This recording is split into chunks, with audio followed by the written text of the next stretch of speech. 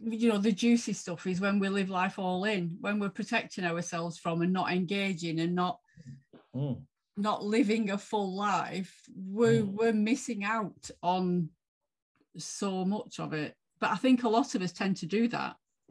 Oh, no doubt. And then, of course, we have to bring another concept into this whole podcast, and that's spirituality.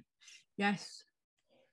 Now, if we lose in touch, if we disconnect so much that we lose in touch with our core being and our sense of spirit, then we are there's almost like a spiritual wilderness. Yeah. That sounds scary. When you said that, then spiritual wilderness, I felt a reaction to that. It's like, ooh.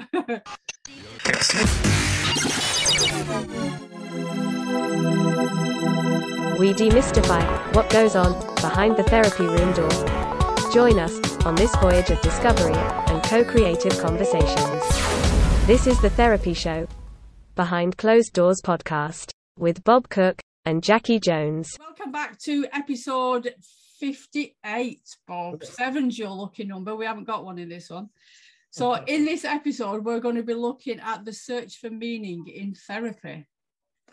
You know, I know you say it's the 58th, but of all the titles of podcasts, this probably is one of the most important, I feel important, poignant, precious, or whichever language I want to use, because this is why I think people come to therapy. Actually, underneath all, and they may come for lots of reasons which are triggering them in the present. They may come and look at trauma. They can look at many things in their histories. Usually in therapy, though, as you work through the layers, you get to existential issues, which are all about the meaning of purpose, of their lives in the psychotherapeutic terrain. Now, one of the most poignant books you could get to read is by Viktor J. Frankl. I don't know when he wrote this book. It's a long time ago. It might have been in the 70s or early 80s. And it's called The Search of Meaning. I think it's called The Search of Meaning. Yes, anyway, it's by Viktor J. Frankl. And he himself was a psychoanalyst, I think, or stroke psychotherapist. I think he was a stroke psychotherapist because he created logotherapy. And so this book must have come out in the 70s, I think. He spent quite a long time of his, I don't know how long actually, in concentration camps. And it was in concentration camps that he really, reflected on these existential issues and the purpose of life and the meaning for life. And it's a very good book to read. And I absolutely have no hesitation to think most people come to therapy so they can understand themselves. And it's the therapist's job to help them understand what is ununderstandable to them. Yes, yeah. That's a really good way of putting it. I believe. Yeah. Because a lot of the things we do, but we don't understand. That's right. So we help them understand the ununderstandable. Yeah, yeah. I know it's not a Scrabble world, but it's because it's longer than seven ununderstandable. So and many of the existential issues that come up, futility of life, mortality, feeling hopeless, helpless, all these real existential issues that are brought to therapy. Often, as you go down the layers, those issues come to the forefront. Yeah.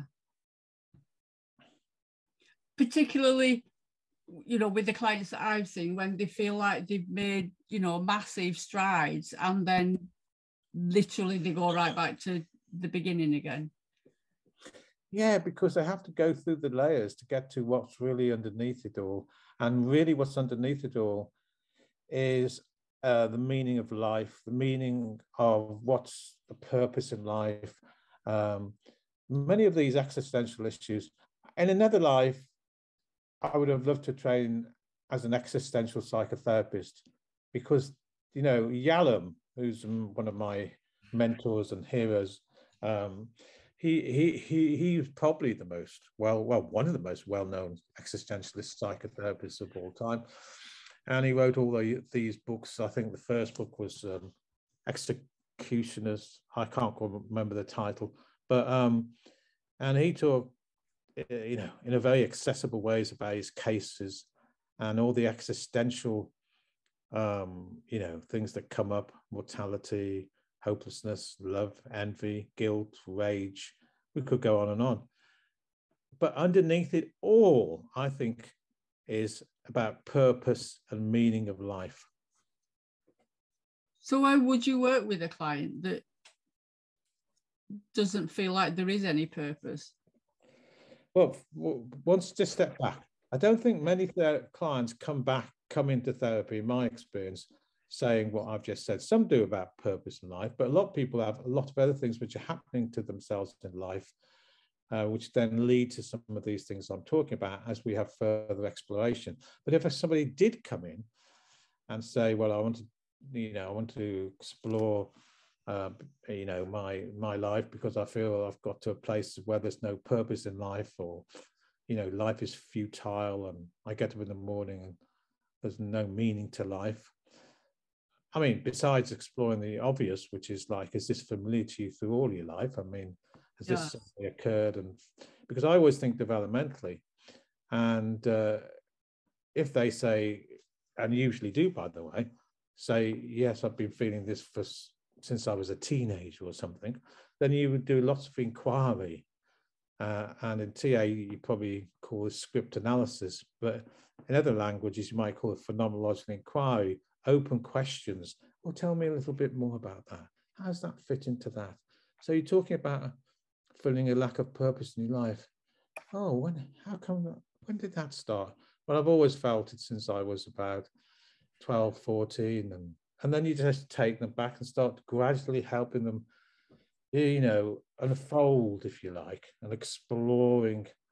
Oh, and, you know, does that come with perhaps a lack of someone being curious with you, or not accounting for you, or, you know, just going down the layers? Yeah.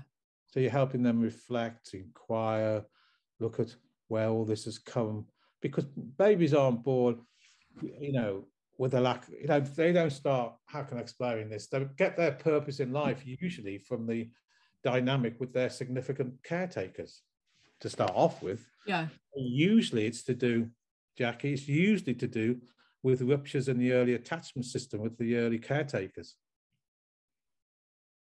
Actually, yeah. When you work it all the way down. Yeah, because I was, you know, one of the things that a lot of people fall into because when you were talking then about, you know, not having any, you know, feeling helpless and hopeless and not having any meaning and things like that, sometimes clients get drawn into that. I need to do more stuff. Yeah, and that's usually to escape from their desolate feelings. Yeah. About themselves, others, or the world. Yeah, and it's scary when it feels nothing. Yeah, that's right. You're absolutely right. Now, nothingness isn't a feeling.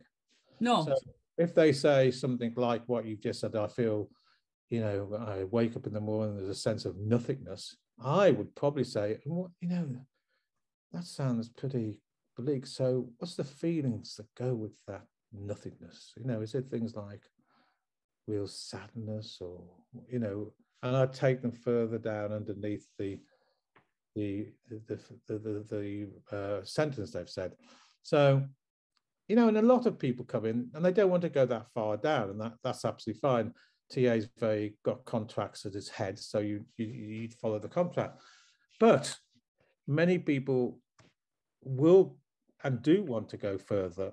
And in therapy with me, I would always encourage that, if I had a contract, of course, to look at what's the feelings with nothingness. What you're thinking and feeling when you wake up in the morning and you just don't want to get out of bed, you've got no motivation, you feel life's futile. what's that all about? Have you any idea? Oh. And I'd explore it like that. So we can get to find out, what is it that is beneath it all, and help them understand what often is so understandable. Usually we go back to trauma. Right. What I've just said, usually there's a rupture in the attachment system, or we have a traumatic process going on earlier in their lives, where they've moved into what you've just said. They moved into defending by doing things, by going to cognitive processes to become X next. So they cut themselves off. Yeah. The trauma feelings or whatever's down there. But as they go on in life, often in their 40s and 50s, then they start to perhaps, there's more, or triggers in life or whatever it is, they may start then feeling a void between the two parts of themselves or three parts of themselves, or there's something in the trigger that takes them back. And that's when they come to therapy. Yeah. Because it's a big subject, isn't it? The title of this, The Search for Meaning in Therapy. And, when we're talking about the meaning of life, it's big. It's very big, and it's also existential core issues at the center of our being. Yeah. So you can't get anything really bigger. And so that's what I'm saying. There has to be a contract to go to those places. Yeah. And you think of depression. So, just say if you put depression to Google, it's probably the number top mental health term that people use. Yeah. And many, many people come with depression. So you can deal with depression at the sort of, in the present at a certain level. You can help people look at different coping mechanisms. You could go to another level though. You could say, is this familiar for you? How far does the depression go back to when it started? And you can go even younger to look at when they disconnected from themselves, for example. And that could take you right into a whole vacuum of processes. Yeah. So yeah, it is a really important word. Yeah, it is. It like I said, it does depend on the client and how far back they want to go. But sometimes we teeter on the edge of it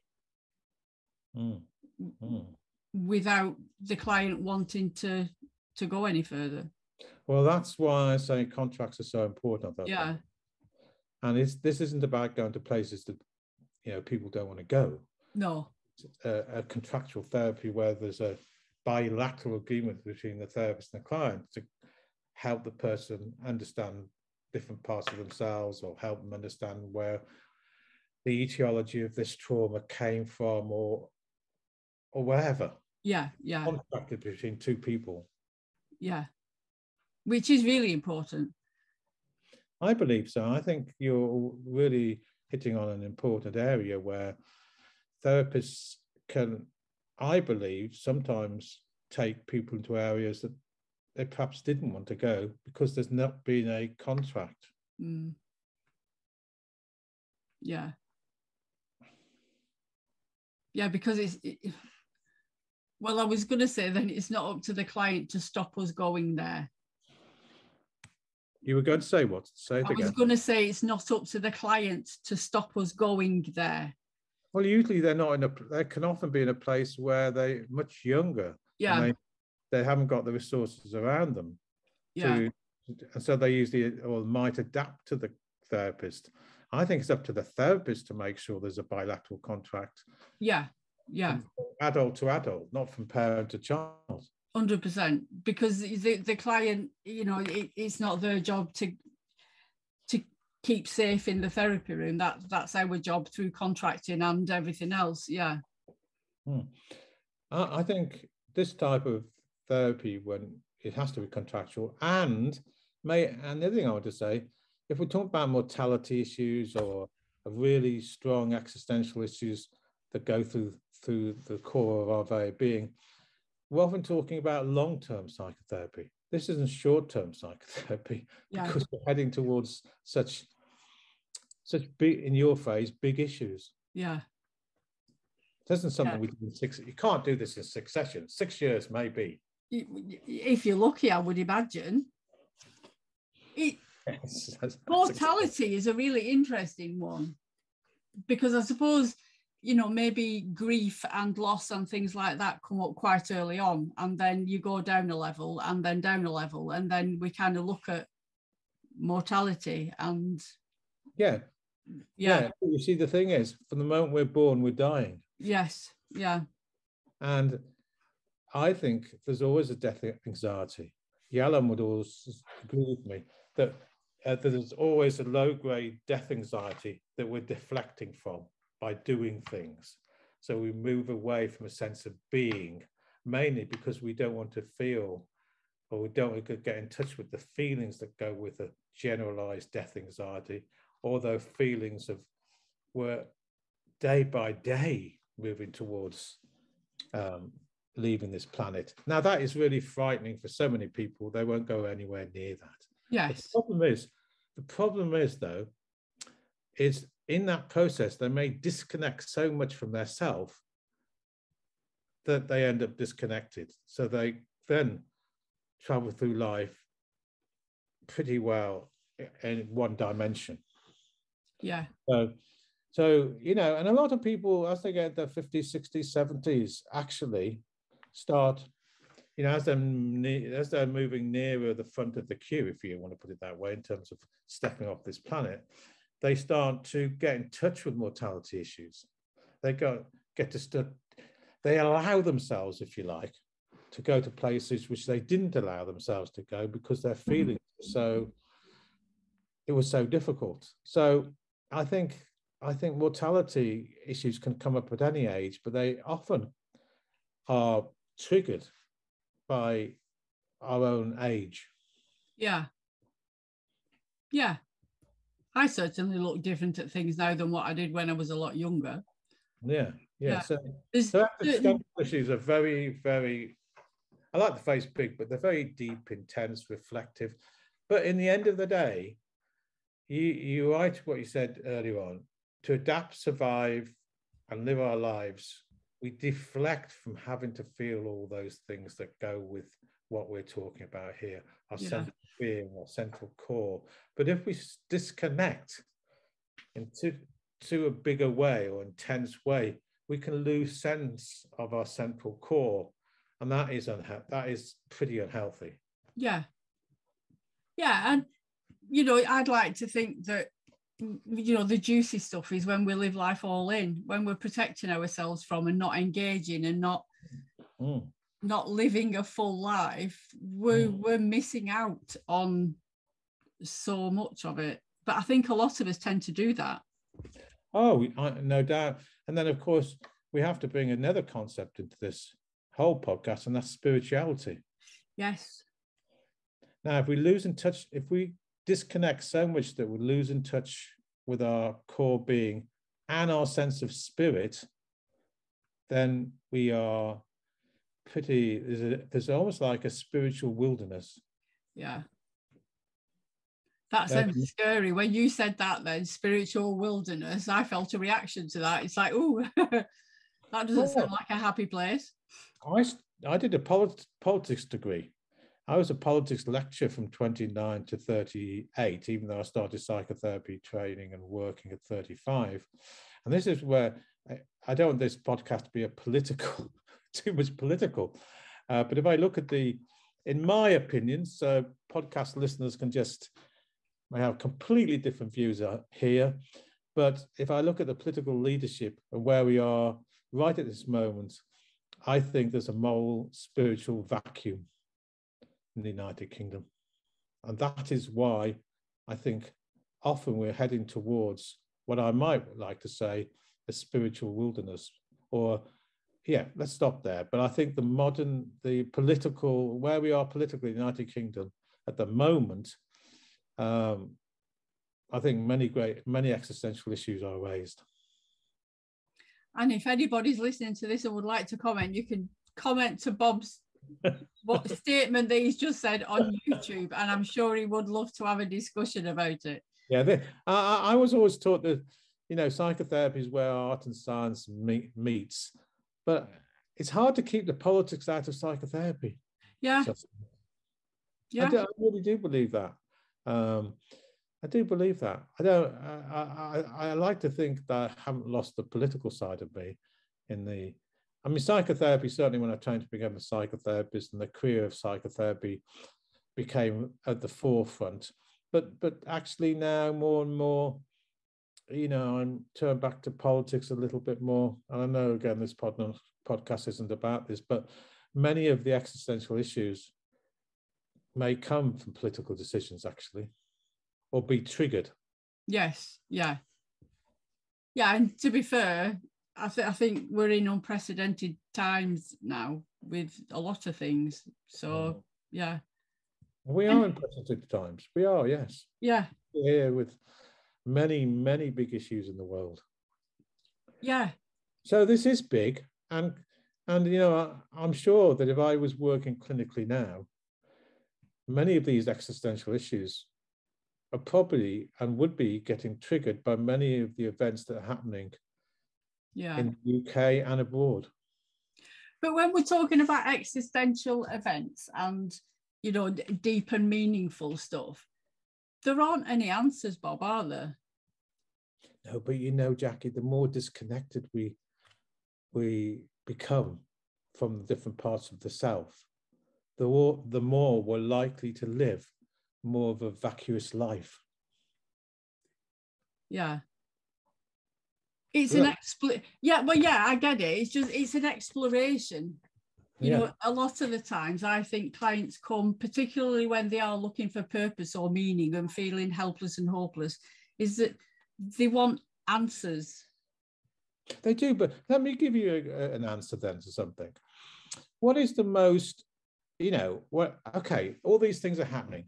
Okay, often people can come in and say, I feel really powerless, I feel really depressed, I watch all these things that are happening, I have a real sense of helplessness, and they listen to television, they watch all the news, they this, and this.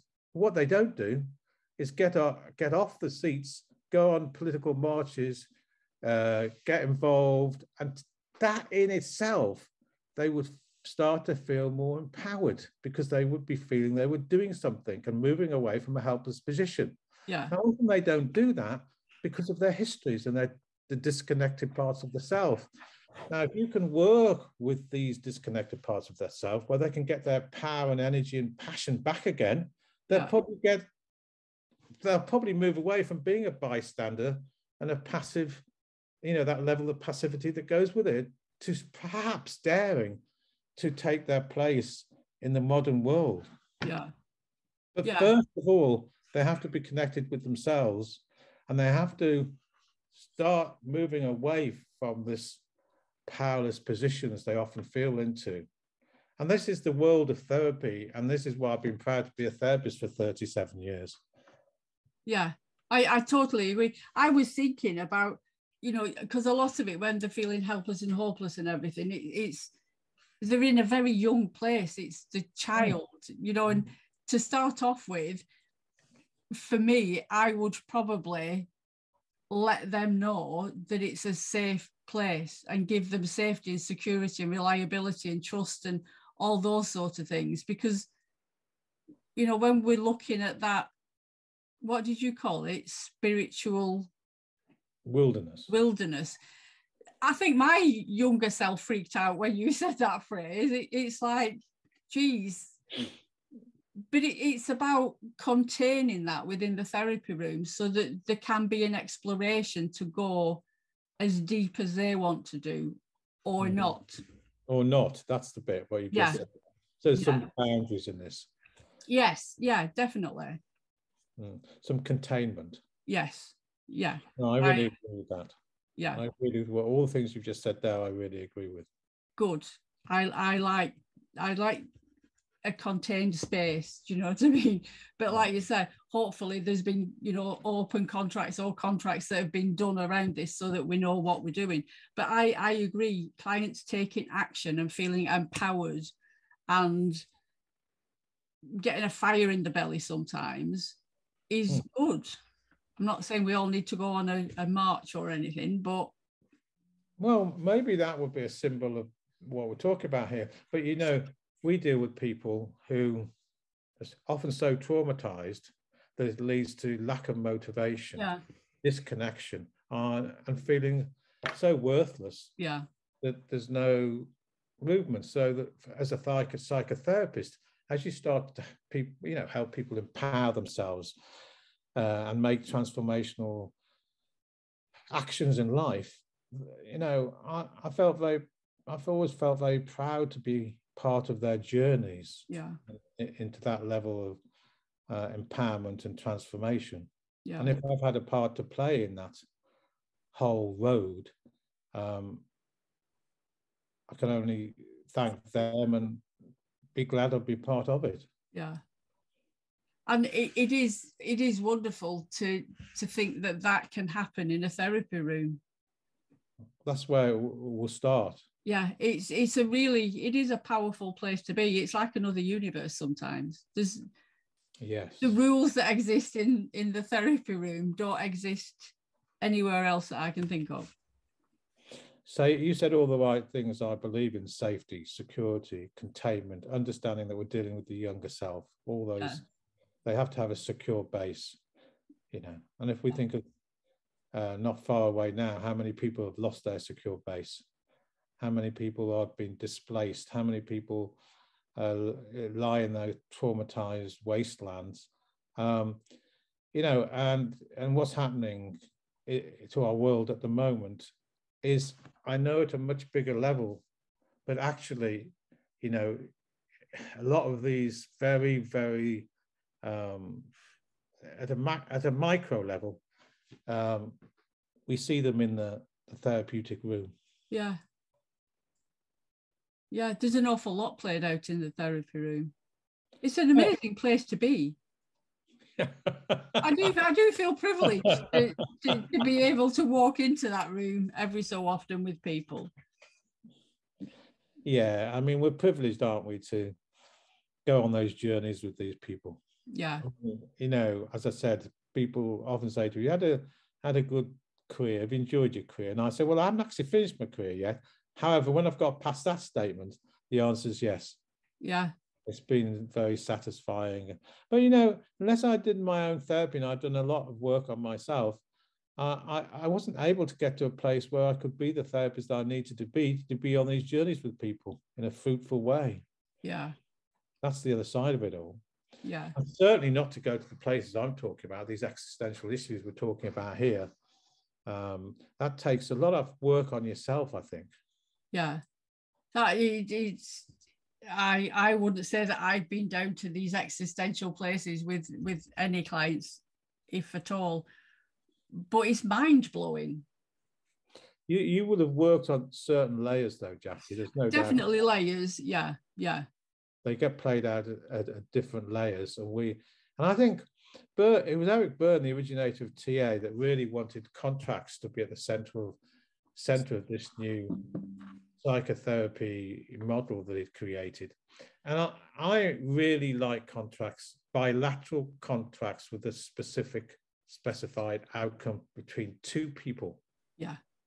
And contractual, I believe, the contractualness is really important, I think, when working. So that we have a container, we have a structure, we don't go to taking people to places they don't want to go. Yeah. So because in these areas of existentialism, we can go many, many deeper places.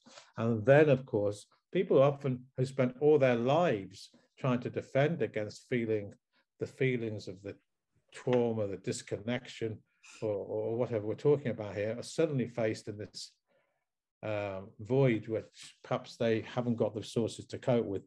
And then, of course, we're into a different ball game altogether. So contracts, I think, are very important. Yeah. Safety, procurement, containment, all the things you're talking about. Yeah, definitely. Which we all should have in place. And if anybody's listening and they haven't, then yeah.